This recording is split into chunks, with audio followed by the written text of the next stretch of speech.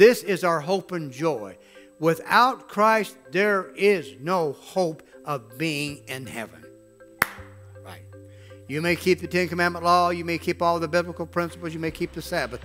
But unless you have a one-on-one personal relationship with Jesus, and you daily strive to be more like Jesus, and you're studying your word, and you're praying, and your sincere desire is to be in heaven, unless you follow that path every day, eventually you will stray, and you will leave the church. Is anybody with me today?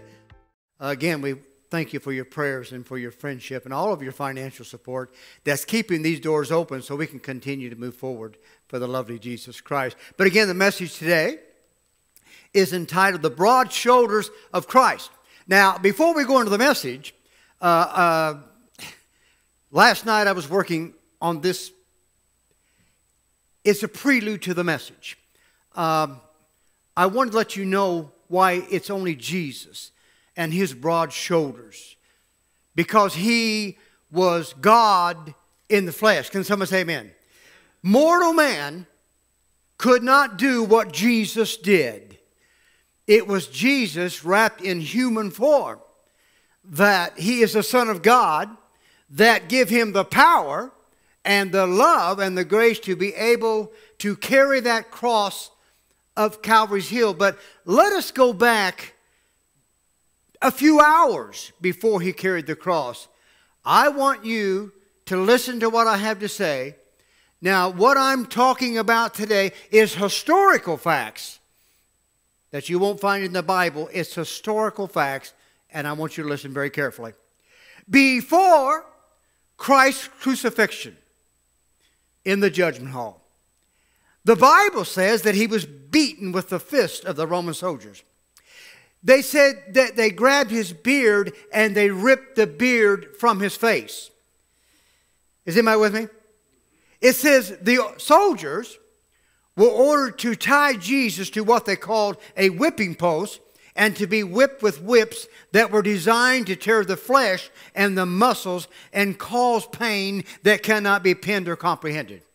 You got to remember that this all took place before Christ went up Calvary's Hill, that there was a post and they tied his hands to the top of the post. And this is what happened. Jesus was stripped of his clothing. He was naked. Come on. And they took these whips and they were designed with sharp sheep bones that were crushed up with tiny metal balls, and they were twined into the whips. They were designed not only to tear the flesh, but to rip the muscle from the bone. Is anybody with me? And the soldiers would beat these men, and many of them died because they bled to death. Is anybody with me? And they would mock Christ, and they cursed Christ, and they laughed at Christ because he was naked. And they beat his back, they beat his buttocks, they beat his legs, and it says in historical that it was merciless. It was a violent beating. Many bled to death. Many went into shock and died. But listen to this. The cross was not a smooth like these pews here. They were rugged, Rosemary. They were designed after a person was beaten that when they laid them on the cross, the bark would dig into the flesh. Is anybody with me? They were designed for pain. Jesus had to carry the wooden cross of torture for 2,000 feet before he got to Golgotha's Hill. But the Bible says, because of the blood loss and no water and no food, because his muscles were turned away from his body, Jesus fell to the ground.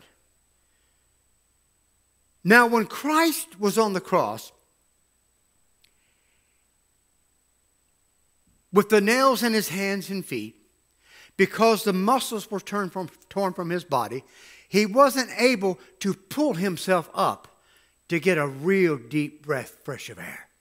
Because it said the muscles were torn away from him. And in the midst of his torture, they offered him vinegar and myrrh. Now what that was, Jan, it was given to them to help with the pain. But Jesus said, I don't want any. I want nothing. Every breath that he took. Historians say that Jesus put the weight on his feet and took his legs and he pushed himself up to get a breath. His last breath was, Lord, Heavenly Father, forgive them, for they know not what they do. Jesus was the only one on this planet with broad enough shoulders to carry all the sins of humanity to the cross. So many things went on behind the scenes before he carried the cross, but the Bible says that Jesus willingly and lovingly went to the cross to die for me because he loved me. Is anybody with me today? So you're going to find out today that no mortal man was able to carry what Christ carried. It took some broad shoulders. But here's the sad part. Here's what the historian said. That even though Christ had broad shoulders and muscled shoulders from his work, when it came right down to it, he was so weak, his body began to sag, and his shoulders just dropped. Come on, somebody. Now that's the God that I serve. I don't serve a tyrannical God. I serve a God that's gracious and loving and kind and merciful. He knows all about me. And even though God knows all about me, he still loves me with all my problems and my issues. Can somebody say amen to that? Is anybody with me today? All right, let's go to our message today. The broad shoulders of Jesus Christ. The past couple of weeks, I'll just read this to you. The past couple of weeks, here's what we've been studying here. These are the messages that we've been given. We talked about the shaking a few weeks ago. That there are so many people leaving the church, and praise God, there's some people coming into church as well. There's a shaking going on, and the Holy Spirit wants to find out, where do you stand in your relationship with the lovely Jesus Christ? When you see the secular world coming into the church, and you hear of the political world, and you hear of all the violence going across the world, and even nature itself is turning against us. Is anybody with me today? With tornadoes and hurricanes, are you going to remain faithful to Jesus Christ? Is anybody with me? So we talked about the shaking. People going out of the church because they're overwhelmed, and people coming in. And then last week we talked about, are you going to be moved? I shall not be moved. Is anybody with me? Just like the tree that's planted by the waters. I shall not be moved. That no matter what I hear, no matter what I see, I'm going to keep my relationship with the lovely Jesus Christ. I will not be shaken out. I shall not be moved, so that when Jesus comes from those eastern skies, I can look him face to face. And everybody said amen. So today, we're talking about the shaking. We're talking about, are you going to remain faithful to Jesus Christ? But today, we're going to talk about this lovely Jesus with these broad shoulders. Even though you may have left the church, you've given up your relationship with Christ, he is out to find you and bring you back. Amen. And Christ's shoulders are broad enough and strong enough to carry you back, just like he did the sheep. And everybody said amen. That's what we're going to talk about today. So let's go to John 10:10 in your Bibles today. It's called the Good Shepherd. That's John 10:10. Here's what the Bible says. The thief, Satan cometh not, Jesus said, but to steal. And he went on to say that Satan comes to kill and Satan comes to destroy. Who do you think sent those hurricanes this last week? It wasn't God. It was Satan. He's out to destroy, to kill, to maim, and take you away from Jesus Christ. But listen to this here. He said, Satan cometh not but to steal. He came to kill. He came to destroy. But here's what Christ said. This is what the Good Shepherd said. This is the one with the broad shoulders. Here's what he said. I come that ye may have life. Come on. And that you and I might have it more abundantly. I am the Good Shepherd. And the Good Shepherd giveth his life for the sheep. Everybody say amen? But here, this is what this commentary says. Christ refers to himself as the good sheep, Susan. The Jews could relate to a shepherd. The Gentiles could relate to a shepherd. Jesus, as the kind, compassionate shepherd who loves his sheep, has entered. Listen, Jesus Christ, because of his grace and mercy and love, he tolerates our sins. He doesn't condone it. But all the while, You're out in the world sinning. Jesus Christ is out there searching for you, trying to bring you back home. Again, that's the God that I serve today. Come on, somebody say amen to that. But listen to this here. The Greek word for good, Jesus said, I'm the good shepherd, is kalos. And here's what it means. It means one who performs his service very well. Extraordinary. Outstanding. Someone that is excellent in his duties. Someone who guides. Someone who protects. And someone who loves the flock. Everybody say amen. That's why if someone on the other side of that camera, you backslid. Now what happens if you backslide? Well, if you die in a backslidden condition, you're lost forever. Come on. There's no such thing. I accepted Jesus at 7. I haven't been to church. I haven't read. I haven't studied. I haven't prayed. But I'll be in the kingdom because I accepted Jesus Christ at 7 years old. If you haven't kept that continual relationship with Jesus, you haven't grown in Jesus, your ways and your thoughts haven't changed, and you haven't accepted the blood of Jesus Christ and been filled with the Holy Spirit, then you're lost. And you are the very one that Christ is seeking, trying to find to carry you back with his broad shoulders today. Because, see, God, if you do backslide, Jan, Bobby, Joe, Sally, he doesn't get mad at you. He's hurt. He wants you back. Why? Because he loves you. Amen? He wants you back. God is not a tyrannical God. He's a loving, gracious, merciful, long-suffering, kind, tender-hearted. Let's go a bit further here. 1 Peter 5:4. Now, this is not what I think. This is what the Bible says.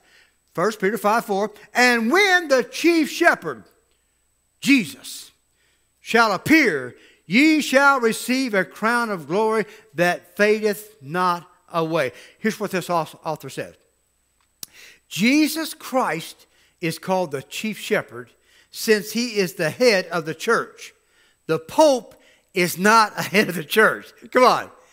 Jesus is the head of the church. Mark Finley is not a head of the church, neither is Danny Shelton. Jesus is the head of the church. Everybody said amen? Listen to this. He is the one that laid his life down for the flock. He set the example of how to be a good shepherd. A good shepherd doesn't use power to forcefully control the flock. Jesus, the shepherd, speaks to all of us when he says, come unto me, all you that labor, and I will give you rest.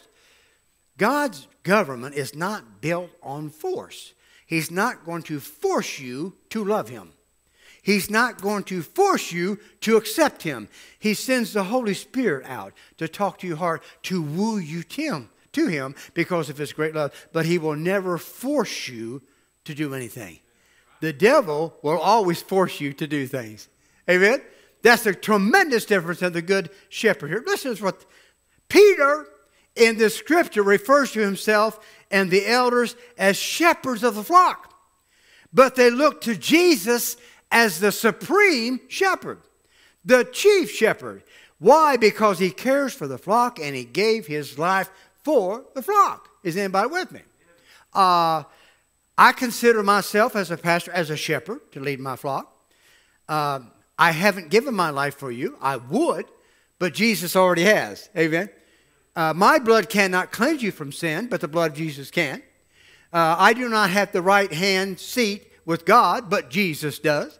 Come on. I've only been here 73 years. Jesus has always been here. Amen. Jesus' love is unconditional. He loves you regardless of the state. If you are a prostitute today, Jesus loves you. Does he condone what you're doing? No. If you're a drug addict and you're out robbing and stealing for your drug habit, God still loves you. But he can't condone what you're doing. But he says, I can help you if you just let me. Everybody say amen to that? Let's go a bit further here, what the Bible says. Hebrews 13:20. Here's what the Bible says.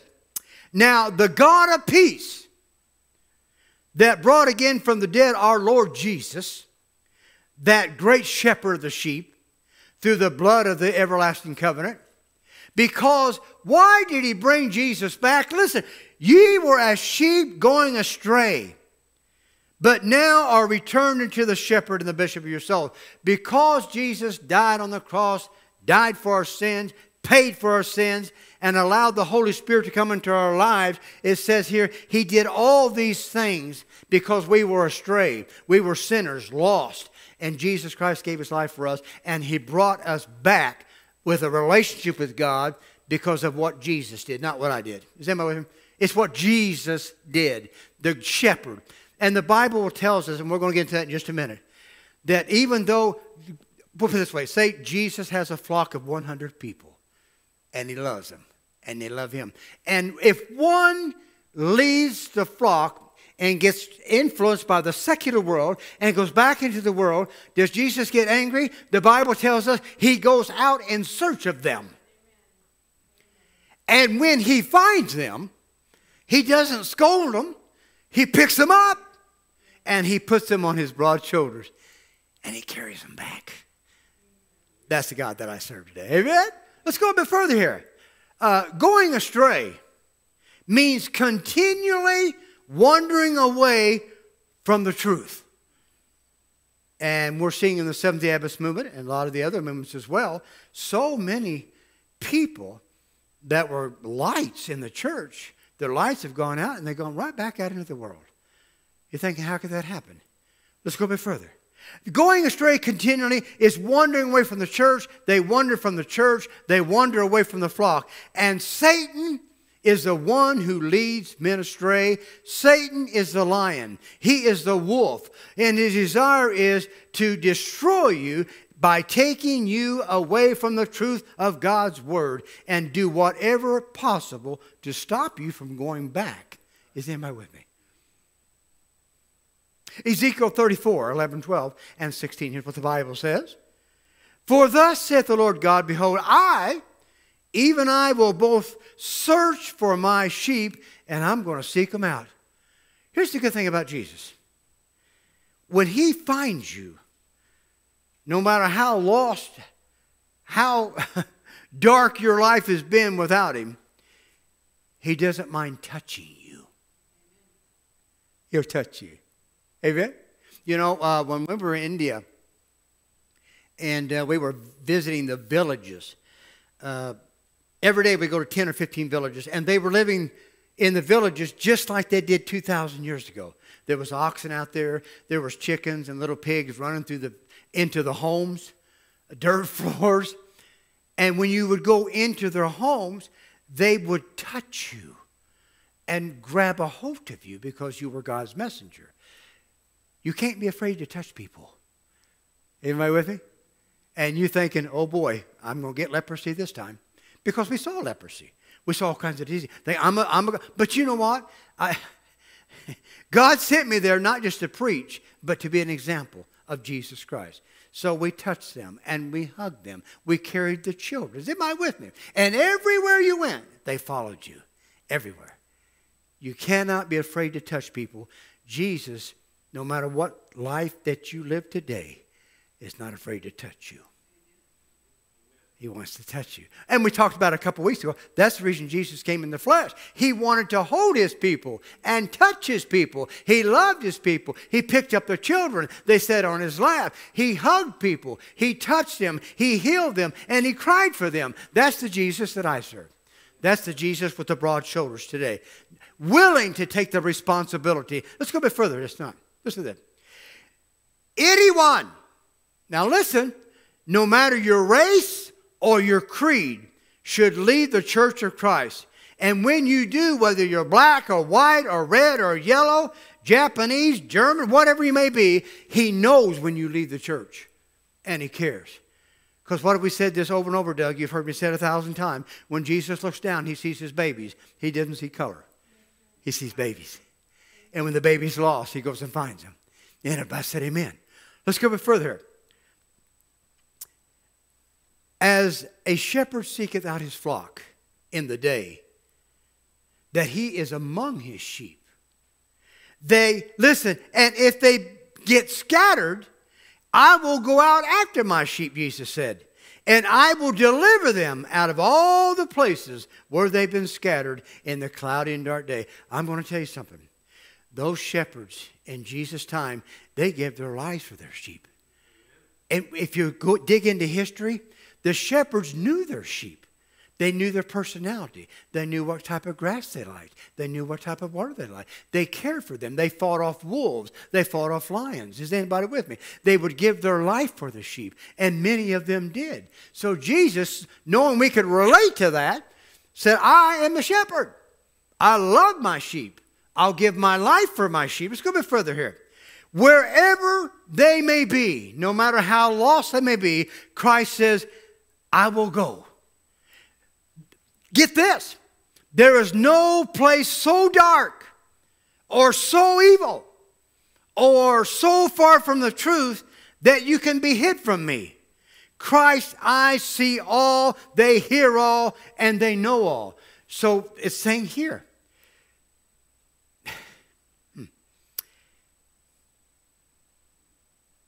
Maybe you're living in a drug house. Maybe you're living in the slums. Maybe you're walking the streets with a backpack. Jesus knows where you're at. No matter the lifestyle that you've lived, how evil, how unrighteous, how dark, how unacceptable it may be, how disgusting it may be, Jesus still wants to save you. And when he finds you, no matter what condition you're in, no matter how filthy you may be, he just reaches right down, picks you up, and puts you on his shoulders. Now that's the God that I serve today. So when anybody says, God, if you push him too far, he'll bring the hammer down on you, I don't like that, because that's a lie. That is a lie. I can tell you this. If God, every time I disappointed him or I fell, I'd have big knots all over my head from the hammer. God picks you up. God reassures you. God wipes the tears from your eyes. God changes your clothes into a white robe of righteousness. God cleans you up. God feeds you. God waters you. God takes care of all your needs. Is anybody with me? Wow.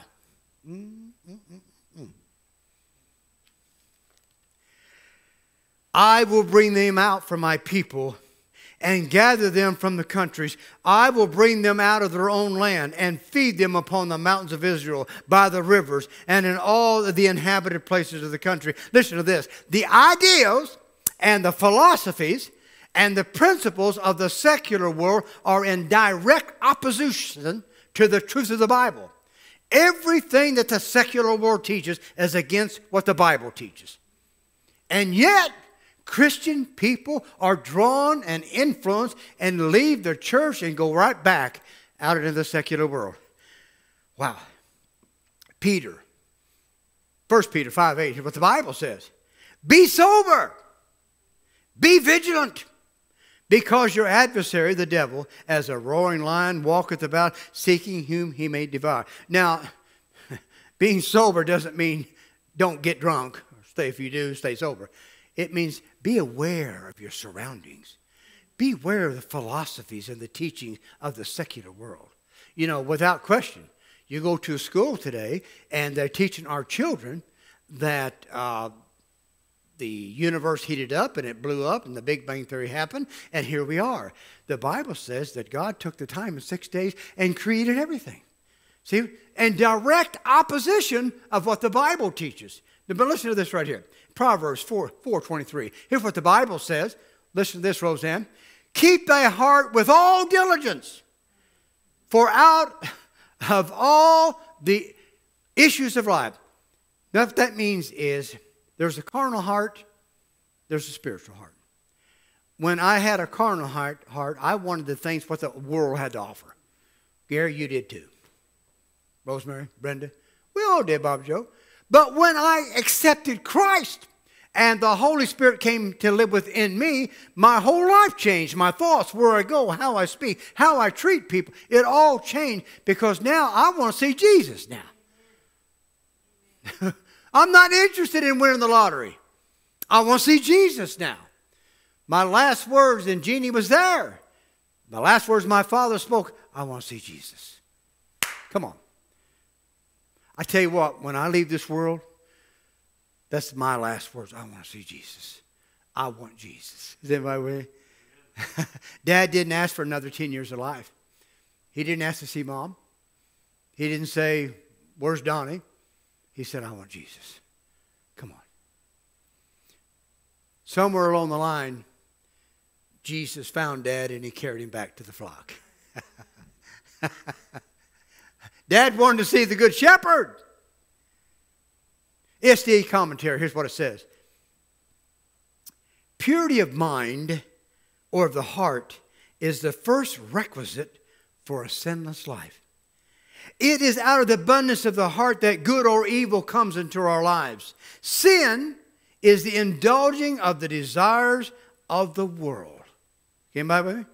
Hence the need for diligence in keeping the mind surrounded to God, in God, through God. That's what will keep us on the right road of righteousness that will lead to the cross, that will lead to heaven, is living on the biblical principles. Biblical principles, and having a daily walk with the lovely Jesus as well. Listen to this here. Jesus, the Good Shepherd, shall say, I'm on a mission. What is Jesus' mission? I'm on a mission to save.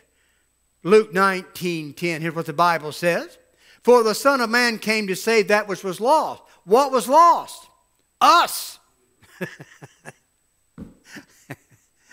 We are the sheep. And Jesus is the Good Shepherd. 1 Timothy 1:15, here's what the Bible says. Listen to this. This is a faithful saying and worthy of all exceptions. Put everything aside. If you've ever heard, listen to this. That Jesus Christ came in the world to save sinners, and Paul said, I'm the chief of sinners. It boils down to your life. Are you a Christian, or are you living in the secular world? Do you love Jesus, or do you love the world? Have you been washed in the blood, or are you following Satan today? It all boils down to that. And Paul said, I'm the chief of sinners. And even Jesus came out to save me. Listen to this right here. Worthy in the Greeks, the fundamental teaching is fundamental that Jesus, the Good Shepherd, came to redeem and be accepted without hesitation or doubt. And in the eyes and the mind and the heart of the lost sheep, which was restored to the flock, this is our hope and joy. Without Christ, there is no hope of being in heaven. Right. You may keep the Ten Commandment law, you may keep all the biblical principles, you may keep the Sabbath, but unless you have a one-on-one personal relationship with Jesus, and you daily strive to be more like Jesus, and you're studying your word, and you're praying, and your sincere desire is to be in heaven, unless you follow that path every day, eventually you will stray. And you will leave the church. Is anybody with me today? Listen to this here. Mark 2:17. And when Jesus heard it, he saith unto the scribes and Pharisees concerning the publicans and sinners, they that are whole have no need of physician, but they that are sick. When you are poisoned with sin, you're sick. I came not to call the righteous. I came to call sinners to repentance. But listen to what Jesus was saying. Listen to what this author says. Are you with me? Here's what it says. Jesus was saying, I will supply the needs of the flock or the church. I'll supply all your needs.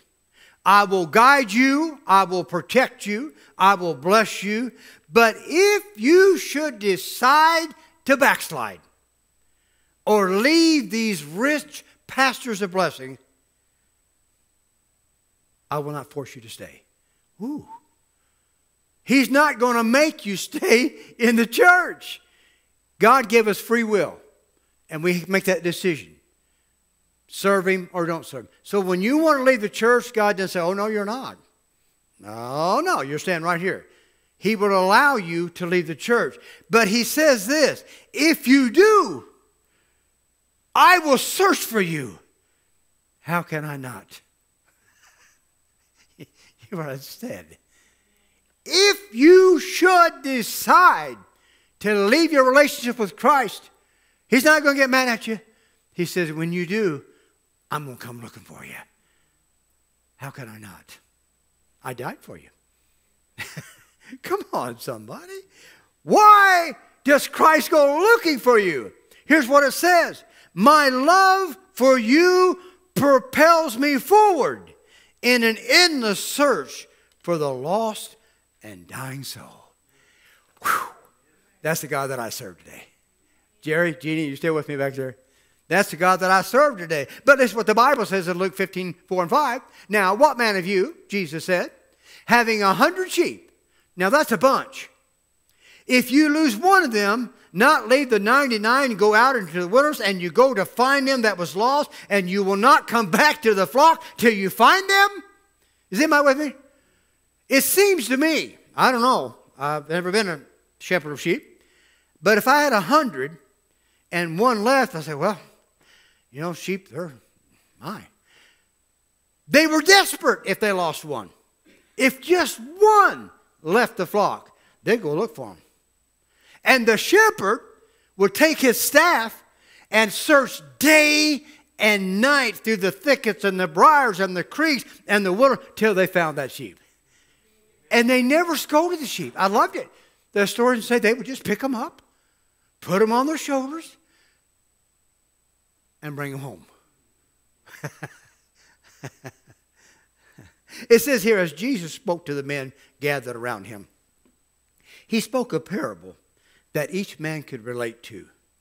In that geographical area that Jesus was visiting, there were many shepherds. Are you with me, Gary? So the shepherds could easily identify with the story that Jesus was revealing. You know what I like about Jesus? Boy, he make it plain and simple.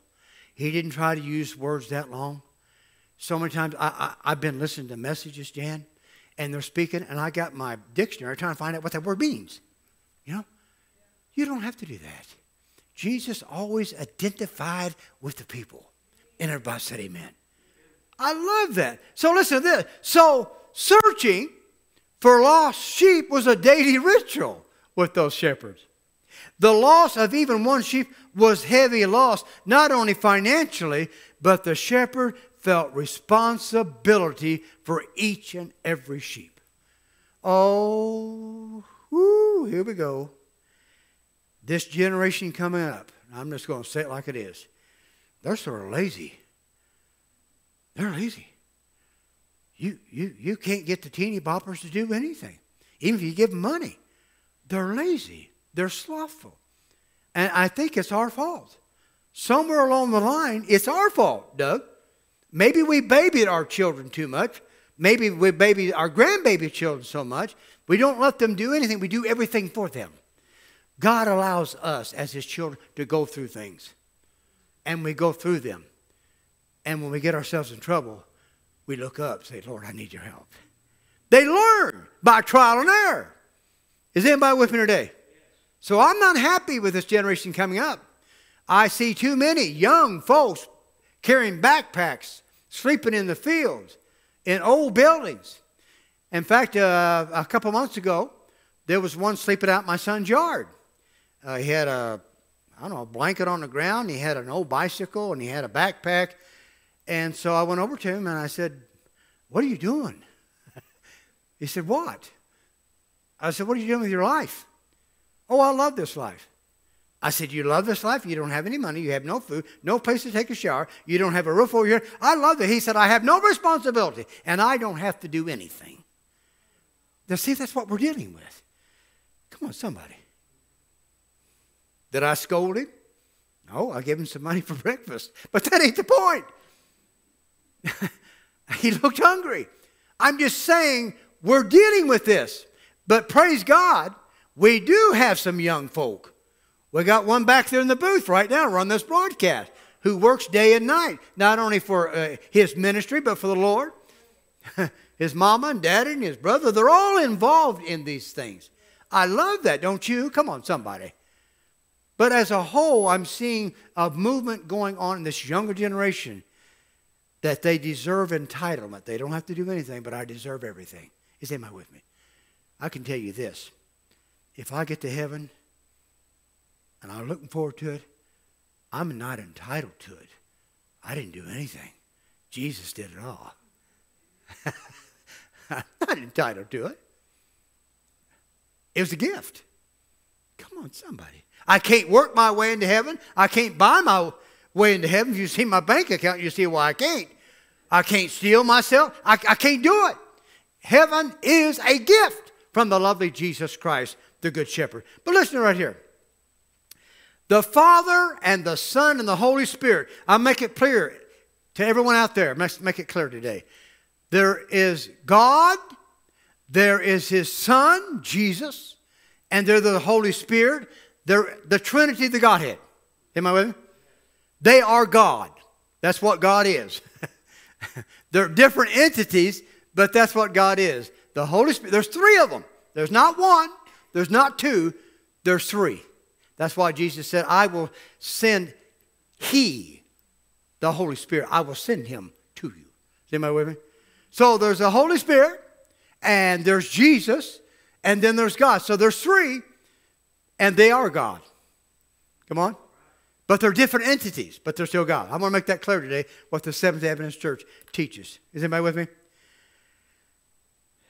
Here's what a man told me a few years ago. Didn't even claim to be a Christian. Here's what he said. I believe that God created man's heart big enough that he could love everybody. It's there. You don't think you can love everybody. You know, what have I said this over and over? I was raised in a family of 8 children.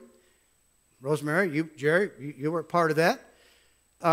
And there was a large years between us. You know, you had one with a beard going off to war, and then you had one that mama's giving a bottle. So there was a vast years between us 8. And it was a big family. And my mom and dad had tremendous responsibilities. But I'm saying is, when I was there, I had all these brothers and sisters. Mom, I didn't think there was room to love anybody else. Am I with me? Then you have your children. There's room. Then you have your grandbabies. There's room. Then you have your brothers and sisters in Christ. There's room. Then you have a real close friend. There's room. Then you meet somebody. You love them right off the bat. There's room. So God made your heart big enough. You can love everybody. You may not be happy with the way they live or condone what they're doing. But you know what? Will Rogers said, I've never met a man that I didn't even like. That's what he said. You remember him? That's what he said. I thought, I've met a few people. I bet if you could meet them, you wouldn't like them. But they're right. But God did. It's amazing. When you get with someone, you begin to love that person. Is anybody with me? So God made our heart big enough, but I think sometimes we block people out. We don't want them in. But listen right here. In John 10:30, here's what Jesus said. I, my Father, and I, we're one. We're one in thought. We're one in deed. We're one in love. Is anybody with me? Jesus made it clear His unity with the Father, His will, His purpose, His objective, and His goals, they were all the same. The Father was behind every word and every plan and every action that Jesus did.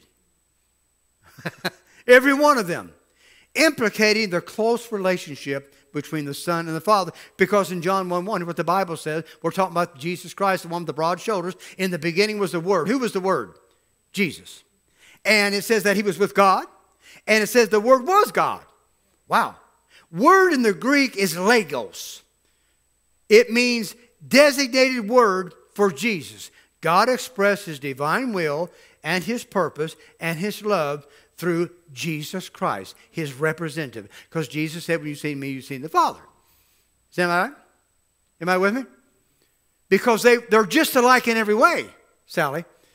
Every way. You know, last week I went to see a surgeon, and I'd never met him before. He's friends with my son, who's an ER doctor. And I'd never met him. And we had a great time. And he called Donnie that night, and he said, the first word your dad said, that's Donnie's dad. Every action, every movement, everything that I saw, he said, Donnie, that was you. I want, when someone sees me, there's Jesus. Woo! There's Jesus. He talks like Him. He moves like Him. He thinks like Him. And that will happen when Jesus comes. We will inherit the mind of Jesus. When I get a brand new body, am I with me? Brand new body. And what have I said over and over? I'll be at least 6 foot tall. Right, Gary? I have hair. When I get this brand new body, I will have the mind. In other words, I'll think like Jesus thinks. I will act like Jesus acts. I'll be everything that Jesus is. Just like my dad. So much of what my dad was, I am. I want to be so much as my Father is in heaven. I am. That's our goal. Daily walk with Jesus, the walk of sanctification, to be like Jesus. Is everybody with me so far? Listen to this here. Hebrews 1, 1, 2, and 3. God, who at sundry times and in divers manners spoke to us by the fathers and the prophets, but in these last days he's spoken to us by his Son, whom he hath appointed heir of all things, by whom also he made the world, who being in the brightness of his glory and the express image of his person. Before Jesus came, we had prophets, didn't we? They give us the word. But then Jesus came. He gave us his word. And by seeing Jesus, I see who the Father is. And it says that Jesus was the express image of his Father. You know what express means? In every detail, Jesus was God. Every detail, he was God. But this is what the Bible says. As the shepherd gathers his sheep and his lambs, carrying those that are too feeble to walk, so Christ exercises every possible care for his church, his flock. God the Father, now this is my favorite writer. God the Father is not an unfeeling master or a cruel tyrant, but the embodiment of consideration and love. Isaiah 53 is what the Bible says. He has borne our griefs.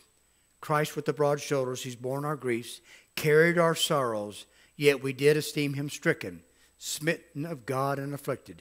Jesus Christ was wounded for our transgressions. He was bruised for our iniquities. The chastisement of our peace was upon him. With his stripes we are healed. All weak, for all have sinned and come short of the glory of God. Listen to this. As we like sheep have gone astray, we have turned every one to his own way. And the Lord has laid on him the iniquity of us all. All the sins that's ever been created or done or thought or acted upon, of everyone that's ever been born, was placed upon the shoulders of Christ as he carried the cross up Mount Calvary. Is anybody with me? So what we're saying today, no wonder the life was literally crushed out of Christ. No wonder no mortal man had big enough shoulders to carry the sins up that Calvary's hill. It had to be Jesus, the Son of a God. It had to be a God wrapped in human flesh that had the shoulders strong enough and desired to. So the Bible says that he willingly and lovingly went to the cross for me. Jesus' shoulders was the only shoulder. Listen to it. Psalms 23, 1 through 3. You know this one here. The Lord is my shepherd. I shall not want. You know what that means? After I got Jesus, I don't need nothing. Come on. He maketh me to lie down in green pastures. He leadeth me beside the still waters. Oh, he restoreth my soul. He leadeth me in the paths of righteousness for his name's sake. Is anybody with me?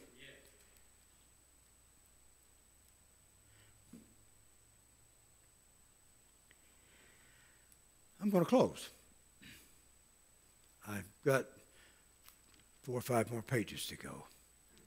I think I'll save those. There's somebody out there today.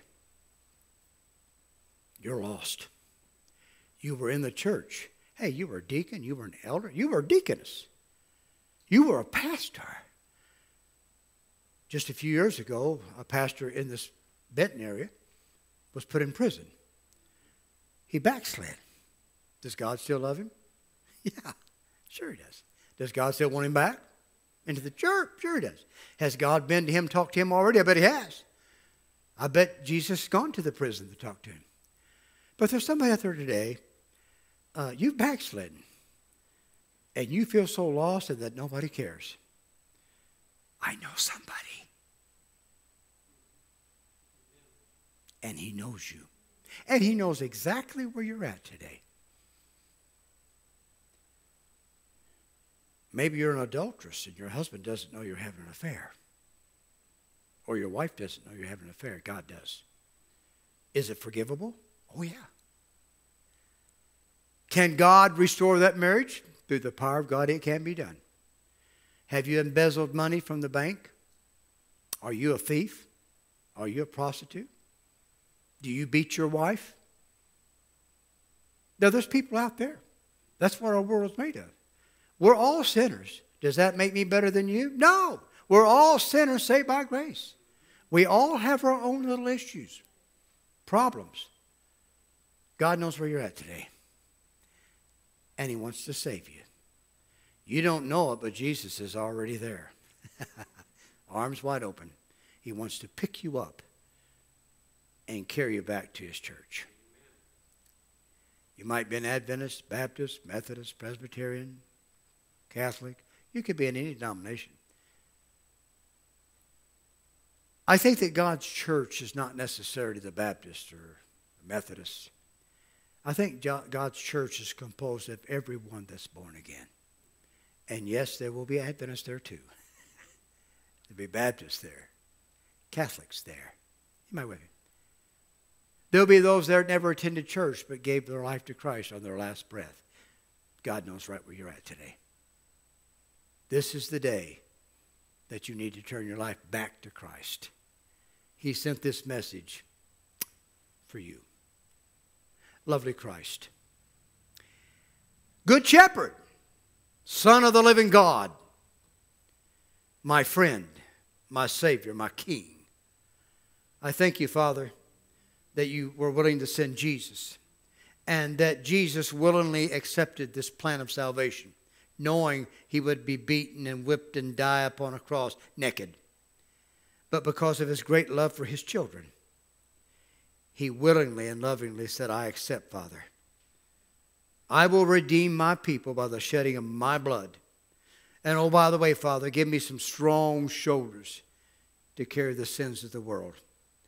It's going to be a long 2,000-foot walk from Jerusalem to Golgotha's hill. Give me the strength.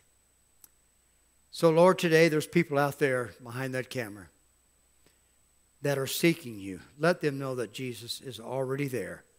You know where they're at. You love them. You want to forgive them. The door's wide open. Come unto me, all you that labor, and I will give you rest. I will give you peace unto your souls. I will enable you tonight to lay your head upon that pillow and say, I've been forgiven. I'm a child of the King. What peace He restoreth my soul. Lord, thank you for this message. Thank you for Tim and Sally today. Thank you for our friends Susan and Bill and Roseanne and John and June.